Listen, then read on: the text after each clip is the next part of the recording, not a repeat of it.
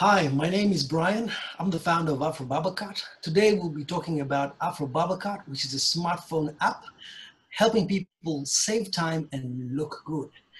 Um, Instant confidence for academics, artists, actors, DJs, students, industry professionals. It works like Uber. Just hail a barber and they come to you in the comfort of your home, office, or wherever you are.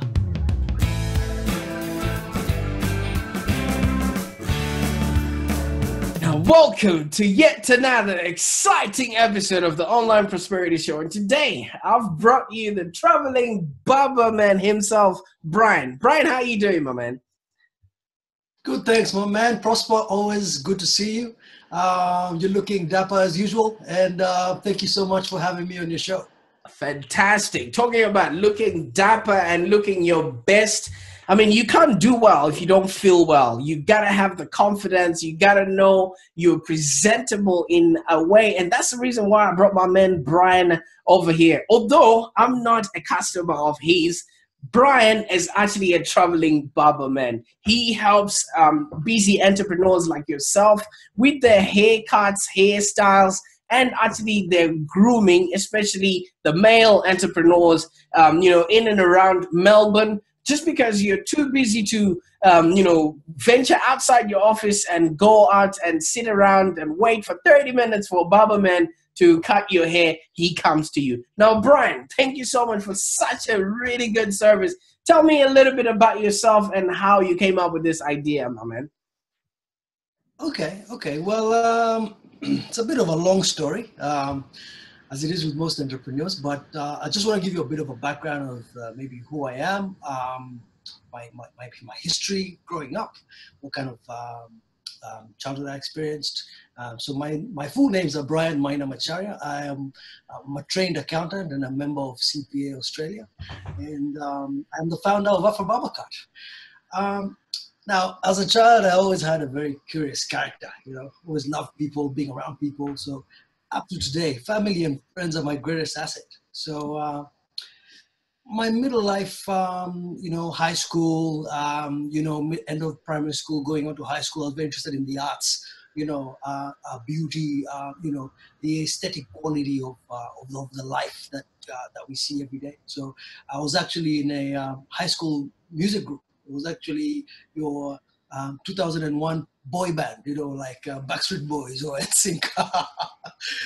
But, moving on to my tertiary life, the thirst for the meaning behind the numbers really took hold of my life. So I joined the University of Nairobi, and after that, as it was, and this was in Nairobi, Kenya, unemployment at the time was about 40%. So I decided, what am I going to do? So I took up the opportunity of partnering with one of the big telcos, and I said, look, I'm going to be the traveling airtime man. So I started by selling scratch cards. So I'll try and build a list of customers. My parents supported me quite a bit on that, my siblings, my cousins. Of course, at some point that was unsustainable and I wasn't really able to make a business of it. I think when I look back now, I see like I gave up too easily while the margins were still low. But after that, I moved into music because that was one of my earliest passions. So I tried to have a singing career. That didn't work out very well as well. I think I didn't really assess the market and what really it took to become a successful musician. So I decided to then, on the advice of my mentors and some of my people who advised me at that time, to take an opportunity to work in a bank. So I spent about 2 years working in the banking sector, and this even crossed over to Australia when I came here in 2011. Worked extensively with Commonwealth Bank of Australia, and later on decided to go back to school and pursue an MBA degree because my thirst for knowledge has always been there, trying to find out, what moves people, what kind of solutions are out there, So I started a professional cleaning services company. Did that for about 2 years while I worked part-time at another company. Eventually, that business also did not succeed. I suffered some poor health, so that was a barrier to me continuing. So I decided to enroll into CPA Australia, and that's where I've been spending my time for the last couple of years. Spent about 4 years working in medium-sized businesses as well as the government. But then I decided to delve into app design, smartphone app design. So I did a bit of research, connected with some people who were really good at it, and showed me the ropes. And that's how I formed AfroBarberCart. So AfroBarberCart it's a smartphone app, and what it does, it basically connects customers with qualified hairdressers and barbers. And I really felt, after living in Australia for 8 years, and after gaining citizenship, I felt a greater need to serve my community, especially after working in government, where I saw a government that's really doing its best to serve the community, but there were still so many gaps that needed to be filled by the private sector. Absolutely. That is such a journey. And I was filling in the gaps with some of my stories as well, because I think we would have had, mixing parts in there. But I'm really intrigued about, the accountant that then became a musician, and then, from there starting off something to do with beauty.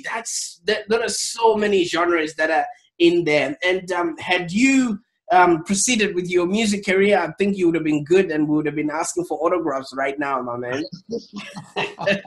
Great stuff. All right, so you did notice a need, because as an entrepreneur, we are here to solve problems, and we're here to solve needs that our community might be looking at. When you came up with the idea with AfroBarberCart, what had personally happened to you, or what was actually missing in the market that you noticed that this was needed?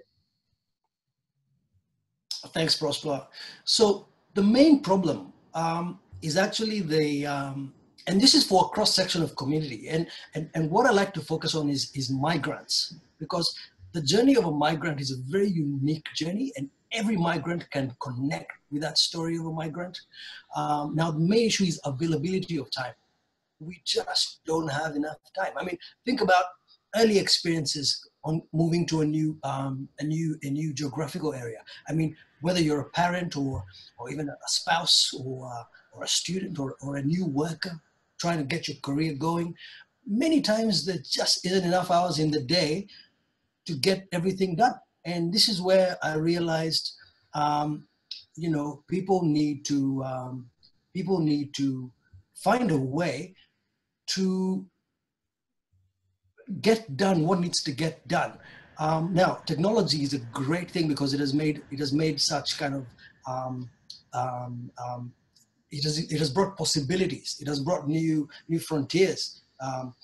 Now, think about whether you're an academic or an artist or an actor or a DJ or a student or industry professional. You need to look good, and sometimes you just don't have the time to find a barber, number one, and then number two, ask the barber what number you are in the queue, and number three, sit around using data that you pay big dollars for, trying to research some things as you wait for the other customer to be done. So this is why I founded AfroBarberCart, to shorten that time and connect ready barbers, professional barbers who are ready to go at the click of a button, and customers who just don't have the time to spend time waiting and looking for barbershops.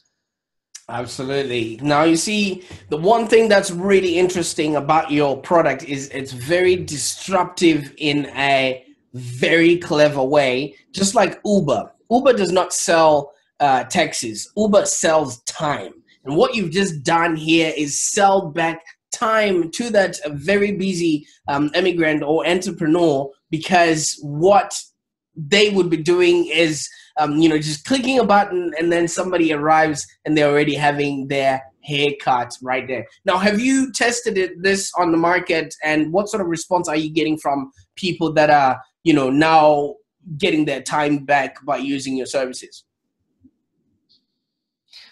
So thanks, Prosper. So I've got a lot of feedback from my focus group that I've been using to test this product.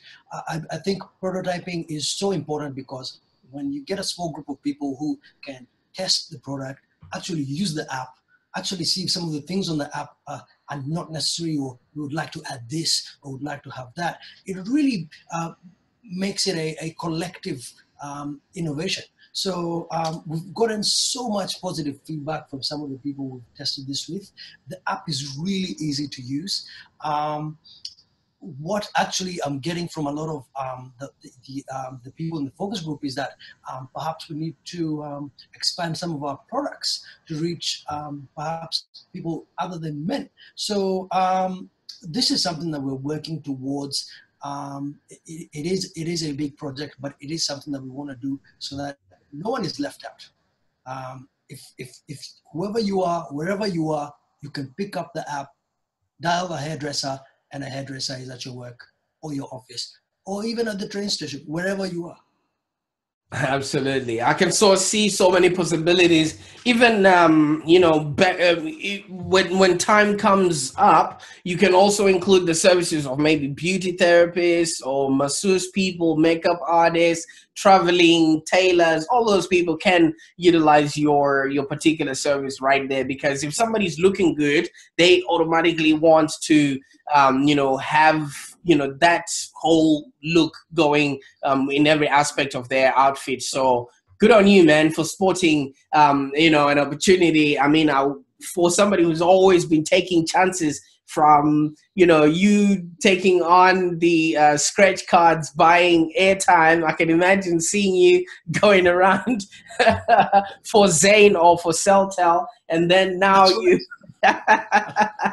and now you've seen an opportunity in Australia that actually can become one of the biggest innovations ever to come, especially in the beauty industry right there. Now, what are the future plans of this app or your platform or your business, Brian? So that, because like you say, people are helping you build, but obviously you need to know where you're taking these people, because people can't just blindly follow something that won't be, expanding or growing or becoming bigger than it is right now. What sort of 5-year, 10-year plans are we to expect, from AfroBarberCart? Absolutely. So, Prosper, I think the most important thing, and one of the things that I've gotten from your question is, what's the future going to look like? Yeah. What can we promise people who use the app? What can we promise both sides, suppliers and consumers? What can we promise them? Now, one of the things that this app really does and steps in, and as I said before, the government really tries to fill in all the needs of citizens, but the private sector still is responsible for filling in the gaps. Now, one of the gaps is freedom. Now, you've seen apps or online websites like iSelect. You've seen the one with the meerkat symbols. Yes.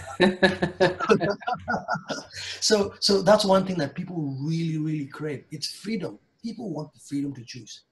So people need a range of options. They need to also feel like they can agree with some standards that you guys are like. If, for example, if it's Telstra, you guys are giving us this, whereas Optus are giving us this. People want to be able to dissent and to agree and say, hey, no, we want to go with Telstra because they give this, or we want to go with Optus because they give this. And we know that, especially in the migrant community, especially the African Australian community, one of the ways to build up the social standing of the community is through media and enterprise.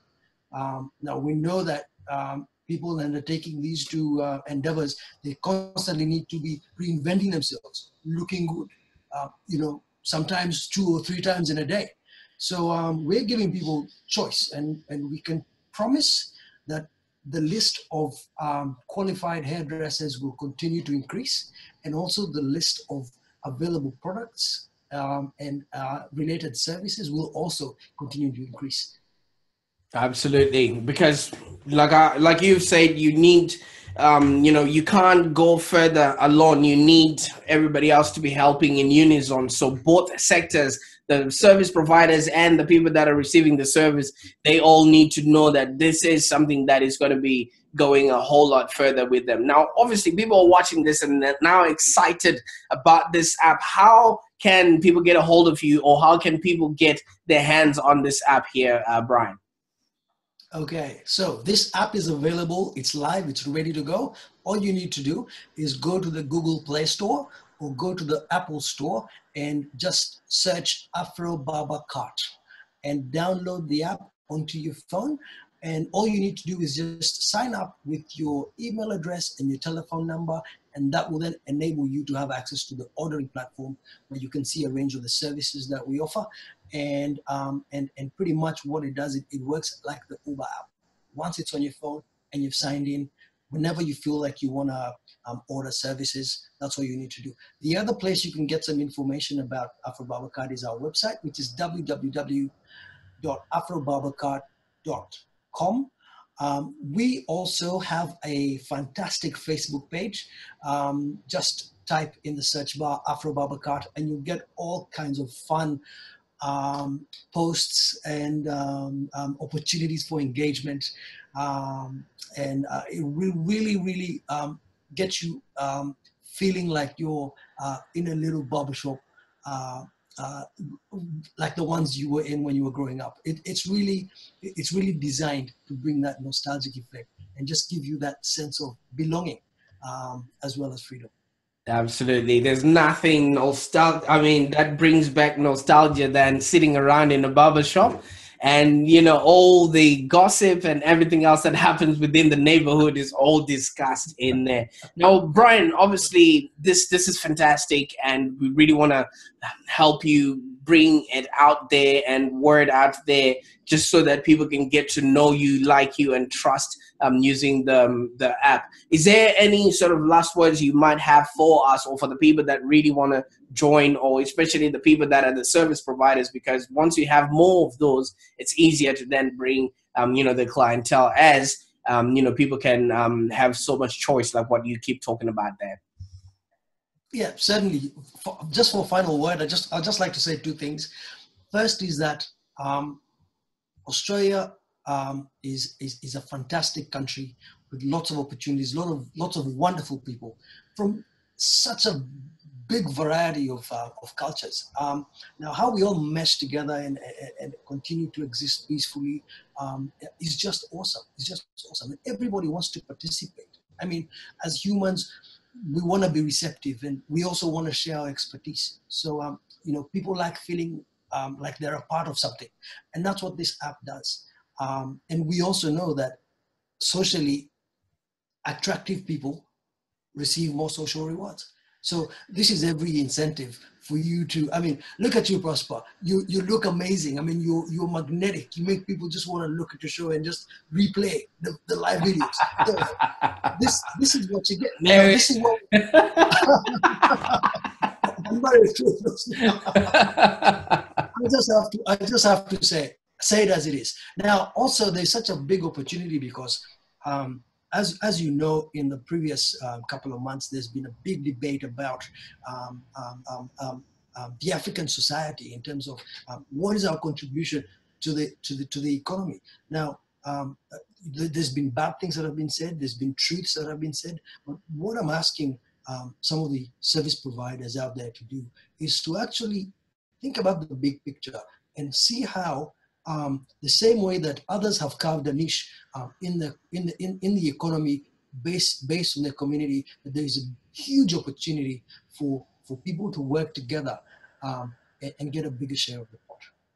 Absolutely. Wise words from a wise man. Thank you so much for your time on the episode today. And I know this is not going to be the last time we're seeing you because your business, AfroBarberCart, is growing and we're going to be having so much fun you know, with you in the future. So thank you so much. In the meantime, if you're in Melbourne and if you're really looking for either some, you know, if you're a makeup artist or if you're a hairstylist that knows a thing or two about African hair, or just beauty in general, get in touch with Brian.